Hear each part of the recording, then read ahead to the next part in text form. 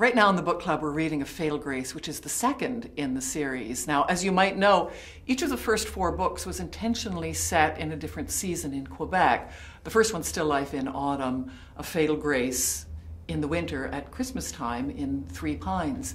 Now, A Fatal Grace, being the second book, was terrifying to write. I can't tell you, because I wrote Still Life, had all the time in the world, no one was paying any attention. Suddenly, I get a contract. I have to write A Fatal Grace in a year.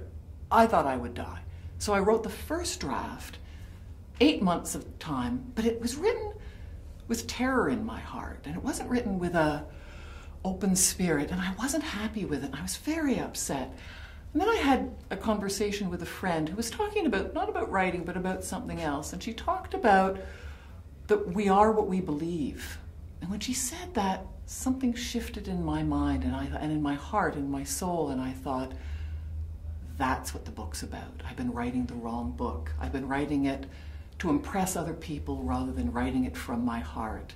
So I erased the entire book and started again with that as the core, that we are what we believe. And I don't mean necessarily a spiritual belief, although it can be that. I mean that if I believe that the world is a cruel place, then I will interact with the world like that in a guarded, cynical way. But if I believe that the world is a kind and good place with some cruelty involved, then I'll interact like that.